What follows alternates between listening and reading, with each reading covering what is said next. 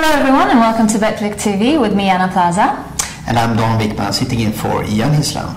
So, this weekend we are in the last round for the English Premier League, and Dan, tell me your thoughts about that. Yeah, it's massive. Last round week we have a tight relegation battle, 5 teams involved to avoid the drop.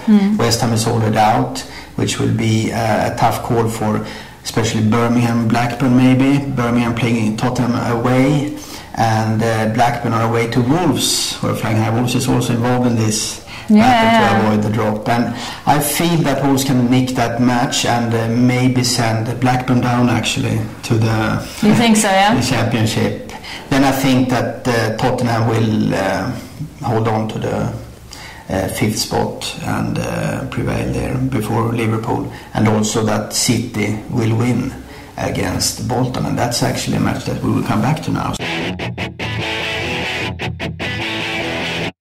Pick of the day also, it's Man City flying high, winning the FA Cup and also beating Stoke again in the league on Tuesday 3-0, so they are ahead of Arsenal now. 3rd place, massive important, because then you go directly into Champions League, avoid a tricky qualification, and now they play Bolton away. Bolton has nothing to play for, and I think 175 on City away at Bolton is good value, so that's my value bet this weekend. That was the pick of the day. Can we have maybe the banker of the day?